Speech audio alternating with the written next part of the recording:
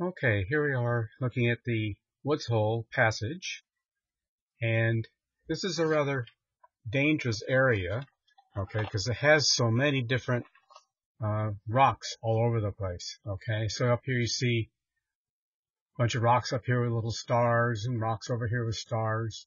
And those are the areas here where it's fairly shallow, okay.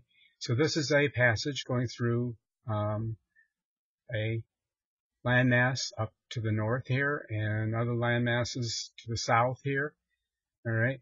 And you notice that when you go through this passage that there are rocks. They're marked with buoys, but you have to be very careful not to stray, away from the channel. All right. So you see more rocks over here. All right. And you see it's all very well marked with buoys, but you have to be very careful to stay within that buoyage. Okay, there's rocks down here. You see another large amount of rocky area up here. You see a lot of rocky area, and over here. All right, these are all areas that you must be very careful of, especially since there's strong currents flowing through here during different changes in the tides.